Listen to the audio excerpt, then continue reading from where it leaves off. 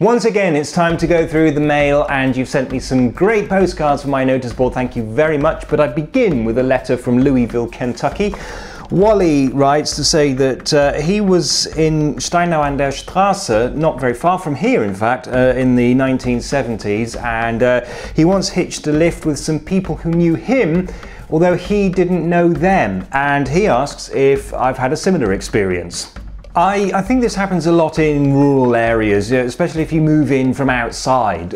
People tend to know everything about you before they'll let you make friends with them. Of course, in my village, I'm the long-haired foreigner who makes YouTube videos, so I'm the nearest thing they have to a celebrity. Wally also asks for my views on German humour, and I actually made a video about that some time ago. It remains one of my most controversial videos to date. If you read German, you can go and look at the comments on that video and see lots of Germans missing the point. It's actually quite funny. But anyway, on with the postcards.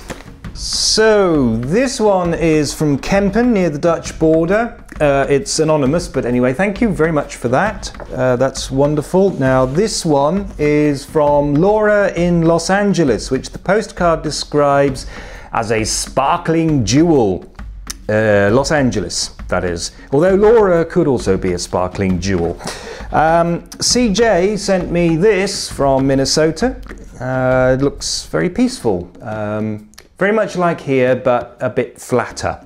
Now, last time I asked you for things from countries other than Germany and the US, and I'm happy to say that you responded. Now, Jeff actually sent me this from somewhere in Germany, Munich according to the postmark, but it's of Fort Henry, which is just on the Canadian side of the US-Canadian border, and he asks if it counts. Yes, I'll count that one. This is from James in South Korea.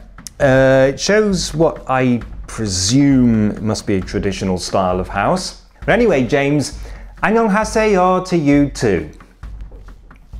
Oh, come on, that's got to be worth at least a round of applause. Okay, I was sent this. From Vancouver, obviously, by Julie, who says that she's my biggest fan. And she also says something about, going on a diet. Oh, come on, no. I mean, I'm not fussy. I'll take my fans in any size. Okay, this is from Nigel in Ireland, and it shows the kind of landscape that can inspire religions, and an ancient cross pillar, apparently, and a bonus sheep. And finally, from Manchester in the UK, this from Natalie, who's German, and Anne-Claire, who's French. And Anne-Claire, being French, added a French kiss. That's another sort of thing that you normally expect to get through the post, but thanks. I'll treasure it. Thank you once again, and please keep it coming.